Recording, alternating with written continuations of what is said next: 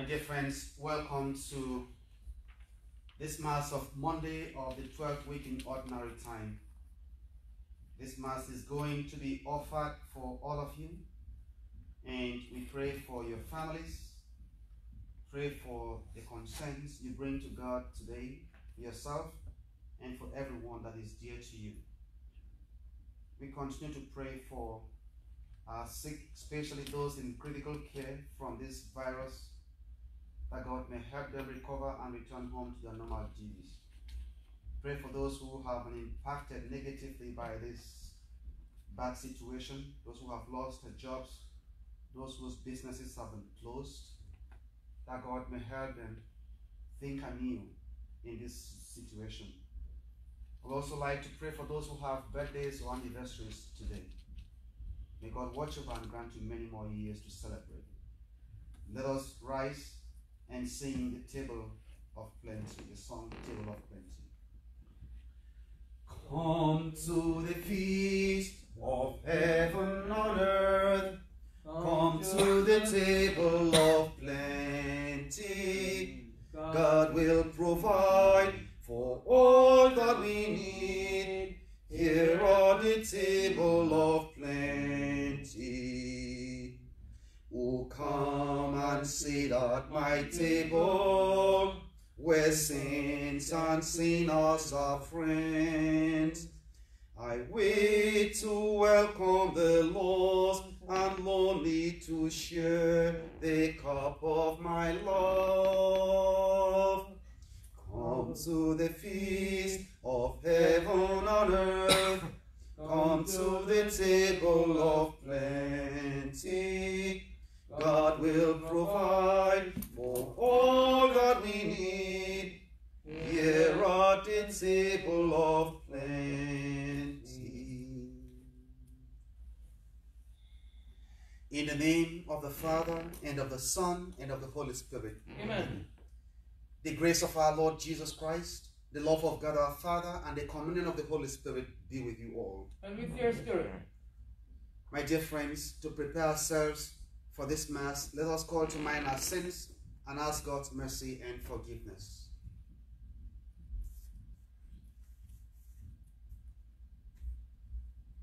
You were sent to heal the contrite. Lord, have mercy. Lord, have mercy.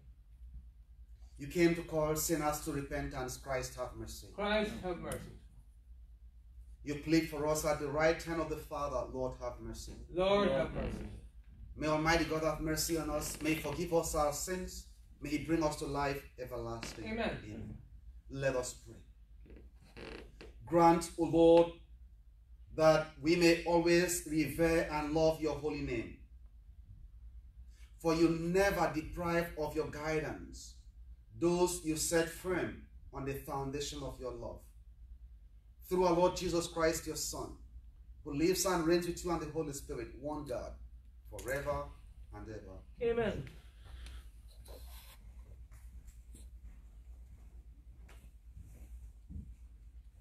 A reading from the second book of Kings.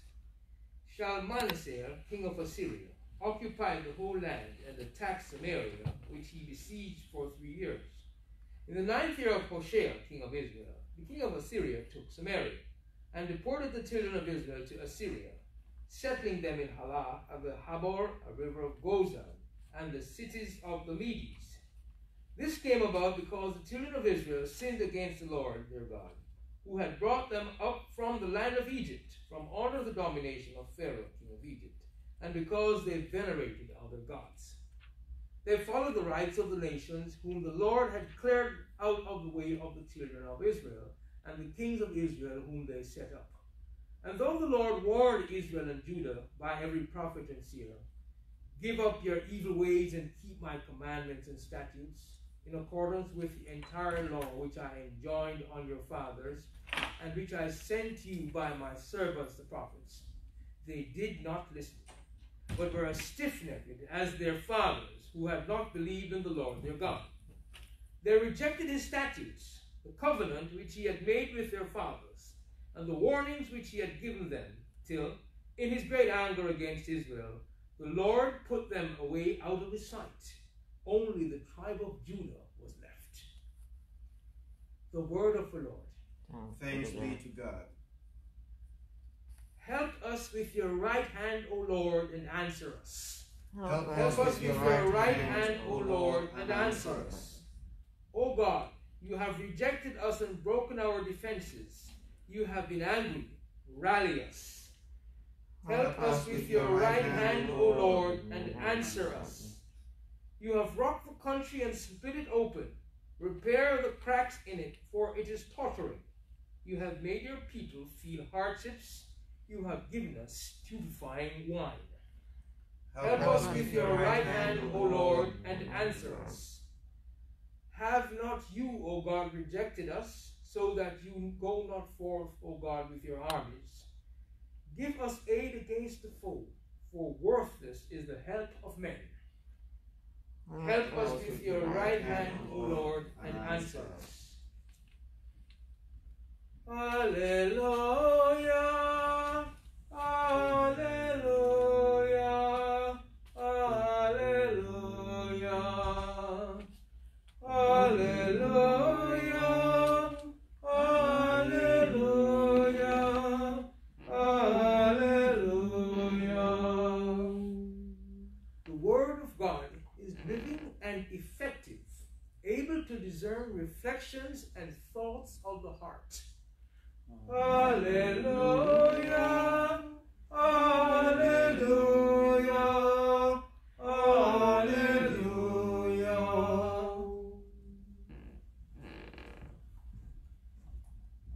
My sisters and brothers, the Lord be with you. And with your spirit. Reading from the Holy Gospel according to Matthew. Glory to you, Lord. Jesus said to his disciples, "Stop judging, that you may not be judged. For as you judge, so will you be judged. And the measure with which you measure will be measured out to you. Why do you notice a splinter in your brother's eye, but do not perceive the wooden beam in your own eye? How can you say to your brother, 'Let me remove the splinter from your eye,' while the wooden beam is in your own eye? You hypocrite! Remove the wooden beam from your eye first. Then you will see clearly to remove the splinter from your brother's eye." The Gospel of the Lord. Praise to you, Lord Jesus Christ. My dear friends, I will reflect with you this afternoon from the Gospel reading. I think for some of us, spending time and talking about others is our pastime. It's something we do, or almost like when we have nothing else to do, even though there's so much to do in our lives. And we invest the amounts of intensity and seriousness we invest when taking down others. If we invested that amount of, or that intensity and seriousness in other things, I think we will all be superstars in the things we do. And today, the Lord is calling us to re-examine that kind of engagement with others. We will not stop judging others. Judgment is part of how our intellect works. So that's not what God is talking about. He is not asking for us not to be able to judge right from wrong, good from bad, darkness from light, right from left, one person from another. That is just what we do. Before you buy anything, you make a judgment. Before you choose one route from another one, you make a judgment which is going to be faster. You use all kinds of metrics to make what judgment before you do anything you do. So judgment is part of how our brains work. But the judgment referred here is what I consider a takedown. A takedown that is done out of malice. A takedown that is done out of bad will. And how often do we spend our time, our resources, doing that with each other?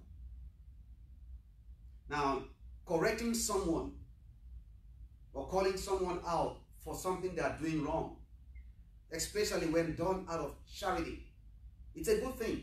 So that's not what the Lord is referring here. In case you say, you know what, yeah, I can't even call them out. I cannot even confront them. You know, even this is appropriate. I cannot even do it because that would mean I'm judging them. That is not what the Lord is saying. Appropriate confrontation is correct. It's charitable. Where I'm doing it for your good. To help you see what you're not seeing. Because all of us do have blind spots. Things we cannot see at this level. And if you are calling my attention to something that I cannot see, and you're doing it to help me be better, that's right, that's welcome. That accrues credit for you. Because ultimately, you're doing it for my good. So that's different. So if you see me doing something, don't think, well, you know what, I don't want to do it in case Father thinks I'm judging him. No. You be my other eye, helping me see what I cannot see at this level. That way, I'm better able to improve myself, better able to serve. But if you don't do that, and you choose to take me down or take someone down, where you don't even speak to the person, and even if you speak to them, you're doing it just so that others may see what a terrible person this guy is. That's a takedown. That's what the Lord is talking about here. And how often do we do that? Gossiping is a takedown. I've had any number of people who have told me, well, I don't kill no one. I have never done anything really, really wrong. I said, really? That's not true. Because even in civil law, assassination of character, it's a killing of one's character. And how often do we kill people's character? For bad intent. Only because maybe there's something we envious or jealous about. Or something that we just don't want them to have a good name, even though they have earned or worked for it. So the next time you say to yourself, I'm not a murderer, I'm not bad, think about the many times you have killed someone's character. You have killed someone's image or someone's good name. That's what the Lord is speaking about here. It says, if I take down someone or destroy someone's good name with malice in my heart, my good name will be taken down with malice also. If you do it, the same will happen to you. Those are not my words. This is what the Bible says. Stop judging. Stop judging, that you may not be judged. And towards the end, he says, first, remove the beam, the wooden beam in your own eye. The wooden beam, it's a big stuff, right, in your own eye. So I should first of all focus on myself. Be honest with myself. Because if all I do is about the other person, I'm going to make myself feel like I'm better than them. You can only judge someone you're better off than. You cannot judge someone who is better than you. So judgment means it shows arrogance on my part. When I judge you, I'm acting arrogantly, putting myself in a better place, moral position than you are, or spiritual position than you are, and saying you are not as good as I am. You should do better. That's what judgment does. And unfortunately, you could never tell if you're better than myself. Only God can tell that. Only God knows the scores. No one else has. And so when we do that, we condemn ourselves right there. Because all we are saying to God, God, I'm better than this person. And meanwhile, you are not. So in trying to judge the other, you condemn yourself or I condemn myself. Because by the same standard, God judges me and realizes, a kettle or a pot, calling a kettle black because, yeah, you may be the pot. Another person is a kettle. But more than just that, the reason why judgment is not okay, God has not blessed us equally. Believe it. The Bible has that. For some of us, God gave us 1 talent. So he knows what he gave us. So he's judging us by 1 talent, by the value of 1 talent. For some, he gave 2 talents. He's going to judge you based on the value of 2 talents. For others, he gave 5 talents. Blessed are they who got 5. He's going to judge you on 5. Could you imagine if I got 5 talents and all I'm looking at this brother or this sister who only got 1 talent and is doing every best to do the most with their 1 talent, and I'm judging myself based on their input or their output? Could you imagine where all of us are going to end up? I'll be so surprised on the last day when God says to them, come on, my faithful servant. You just got 1 talent and you made an outstanding profit with your 1 talent. Like, what? Are you better than this guy? And God says, no, she just got 1 talent, you got 5. So at all times, we must focus on what God has given to us and see how best we can make the most of it. Instead of spending all our time and thinking about what someone didn't do right, what they have not done wrong, what they have done wrong, how they are not good enough. I think that's exactly what the Lord is saying here to us. So this is an important moment of self-evaluation, self-reckoning, that we watch ourselves. We watch how we treat and talk about others. We watch what we do for ourselves and with ourselves and what God has given us. And so, my dear friends, we pray that God may help us. Introspection is good, where I honestly look into myself more than I look into others. May God help us and open our eyes and open our minds, that we are able to scrutinize ourselves more and focus on ourselves and do better for ourselves, just so we're able to encourage and help others charitably.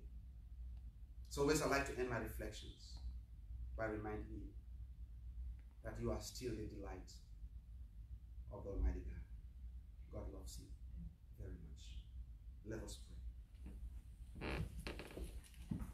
Most merciful God, what an outstanding God you are. What an amazing God. Scripture tells us, if you judge us by our offenses, none of us would survive. In your compassion and in your mercy, you cleanse us every day. You renew us every day just so we can stand before you. For the times we have violated the good names of others, for the times we have put down, taken down people's good character, we ask, oh God, that you forgive us. Help us, dear God, to take good count of the efforts that others make and act with charity towards all peoples. We pray to the Lord. Lord, hear our prayer. We pray for a more tolerant, pray for a more hospitable, pray for a more accommodating world. That as Christians, as believers, modeled after the pattern of Christ, we may love everyone. We may help and heal everyone. We may build better spaces of trust among peoples. We pray to the Lord. Lord, hear our prayer. We pray for the Spirit of God to help us sanitize our thoughts, sanitize our words, sanitize our actions, so that what we think, what we say, and what we do will only help to build God's family and not tear it down. We pray to the Lord. Lord, hear our prayer. We pray for your needs and pray for the needs of people in your families, all those who have ask for God's prayers, God's blessings at this time. Pray especially for people who are sick. Pray for those in jail. Pray for children without parents. Pray for children with physical or mental disabilities.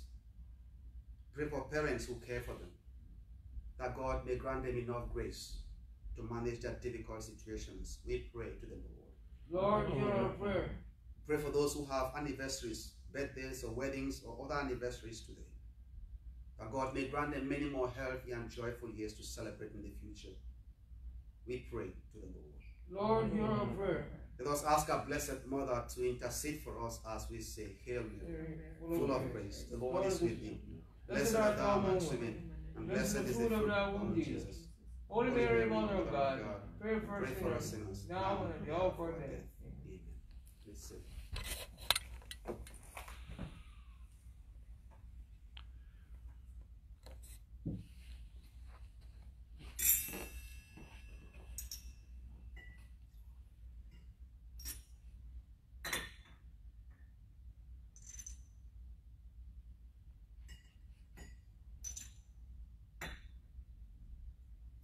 Blessed thy Lord God of all creation, for through your goodness we have this bread to offer, which earth has given and human hands have made to become our bread of life. Blessed be God forever. Blessed thy Lord God of all creation, for through your goodness we have this wine to offer. Fruits of the vine and work of human hands become our spiritual drink. Blessed be God forever.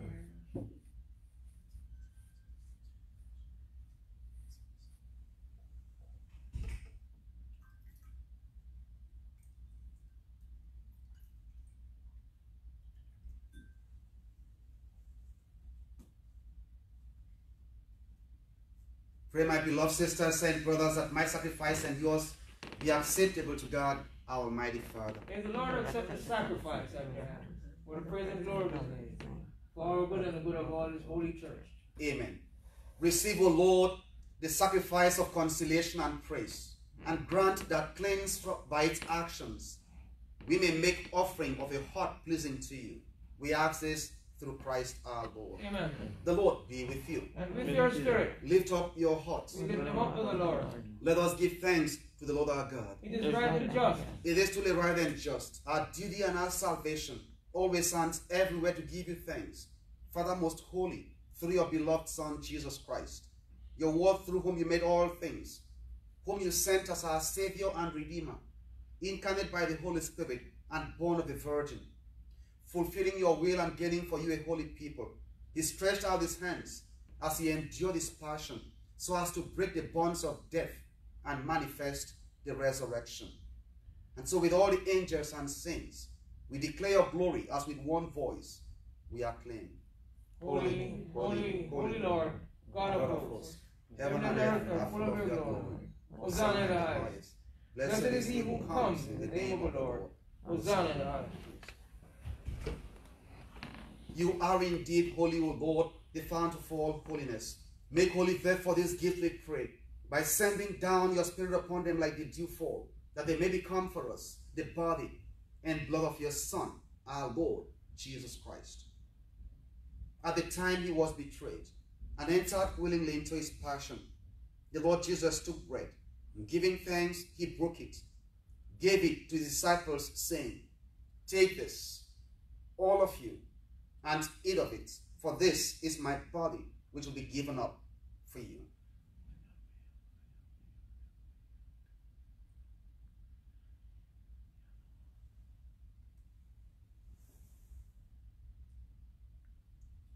In a similar way, when supper was ended, the Lord took the chalice, and once more giving thanks, he gave it to his disciples, saying, "Take this, all of you, and drink from it.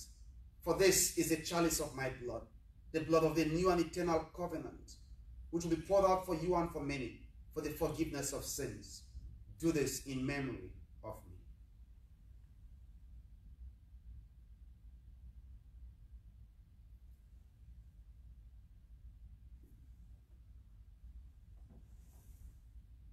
With the first acclamation, let us proclaim the mystery of our faith.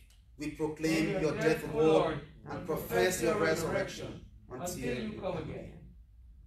Therefore, as we celebrate the memorial of his death and resurrection. We offer you, Lord, the bread of life and this chalice of salvation, giving thanks that you have felt us worthy to be in your presence and minister to you. Humbly we pray that partaking of the body and blood of Christ, we may be gathered into one by the Holy Spirit. Remember, Lord, your church spread throughout the world, and bring her to the fullness of charity, together with Francis our Pope, and Timothy our Bishop, and all the clergy. Remember also our brothers and sisters who have fallen asleep in the hope of the resurrection, and all who have died in your mercy. Welcome them into the light of your face.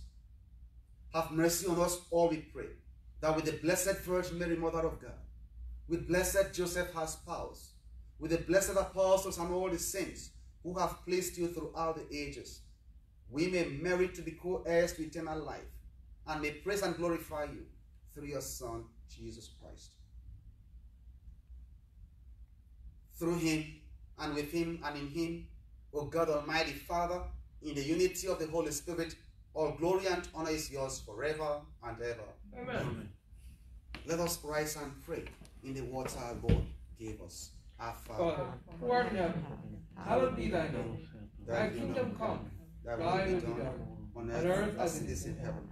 Give us this day our daily bread, and forgive us our trespasses, as we forgive those who trespass against us.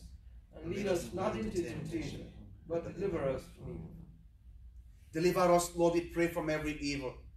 Graciously grant peace in our days, that by the help of your mercy, we may be always free from sin and safe from all distress, as we await the blessed hope and the coming of our Savior, Jesus Christ. For the kingdom, the power, and the glory are yours, now and forever. Lord Jesus Christ, who said to your apostles, peace I leave you, my peace I give you.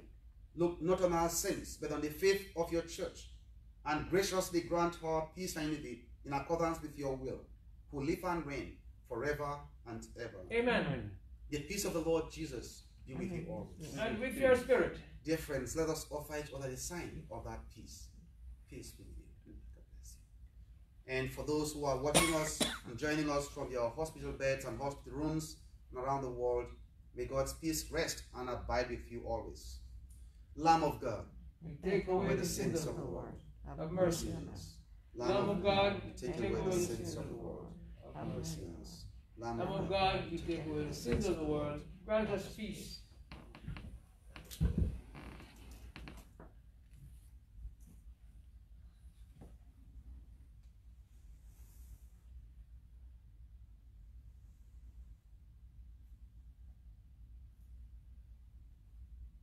Look up, my sisters and brothers, look up and behold the Lamb of God. Behold him who takes away the sins of the world. Blessed are those called to the supper of the Lamb. Lord, I am not worthy that you should enter under my roof, but only say the word, and my soul shall be healed. This moment of spiritual communion for all those who are unable to still participate in this Eucharist, let us pray for the grace of spiritual communion. Most merciful, most compassionate, ever forgiving God, today we call on your mercy to be stretched forth across this universe to all your children who are still unable to attend Mass and receive your body and your blood. May the desires of their hearts be nourished by the spiritual benefits of this sacrament. We ask this through Christ our Lord. Amen.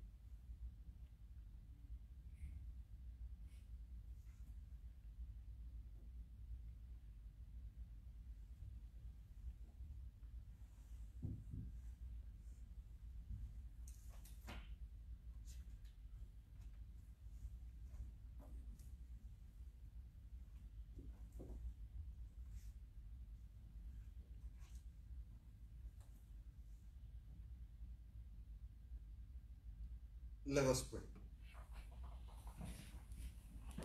Renewed and nourished by the sacred body and precious blood of your Son, we ask of your mercy, O Lord, that what we celebrate with constant devotion may be our sure pledge of redemption through Christ our Lord. Amen. Let us say the prayer to Saint Michael. Saint Michael the Archangel, defend us in battle. Be our protection against the wickedness and snares of the devil. May God rebuke him, we humbly pray. And do thou, O Prince of the heavenly host, by the power of God, cast into hell Satan and all the evil spirits that prowl throughout the world, seeking the ruins of souls. Amen. Before the final blessing, I'd like to take a moment to express my thanks to you for joining us at this Mass, and also let you know that based on Montgomery County regulations and our command here, we're able to have maximum of 10 people for now. So if you know someone else who might like to attend Mass, we can take at least 10 people for now. And hopefully when we move back to Clark, where the space is bigger, we will take more. But for now, we can take 10. So if you see someone who doesn't know about that, please just let them know. So always, if you forget everything I said today, don't forget that you are still the delight of Almighty God. The Lord be with you. And with your spirit. Through the prayers of Saint Michael and our Blessed Mother, may God bless and keep you, the Father, the Son, and the Holy Spirit. Amen. Dear friends, this Mass is ended. We go forth in peace to love and serve the Lord. Thanks be to God. Have an amazing day. We'll sing Amazing Grace. Amazing grace, how sweet the sound that saved a wretch like me. I once was lost, but now I'm found. Was blind, but now I see. 'Twas grace that taught my heart to fear, and grace my fears relieved.